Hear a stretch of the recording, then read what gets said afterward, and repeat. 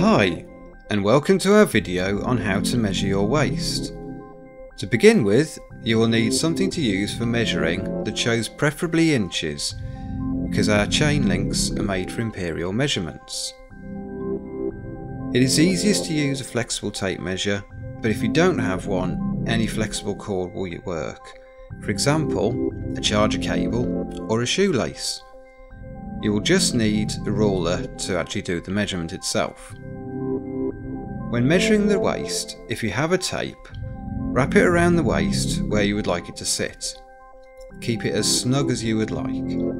If you don't have a tape, you can use something flexible to wrap around the waist. In this case, we're using a lace. Pinch where the end meets. If you're using a short ruler, you'll have to measure lengths to get the final measurement. We recommend using lengths of 10 inches, simply for ease. Then lay alongside the ruler for the final measurement, and that's your total there. When we make the items using the waist, we add a little extra length as the clasp can be linked through the chain extension, which gives a wide range of flexibility depending on what you're wearing.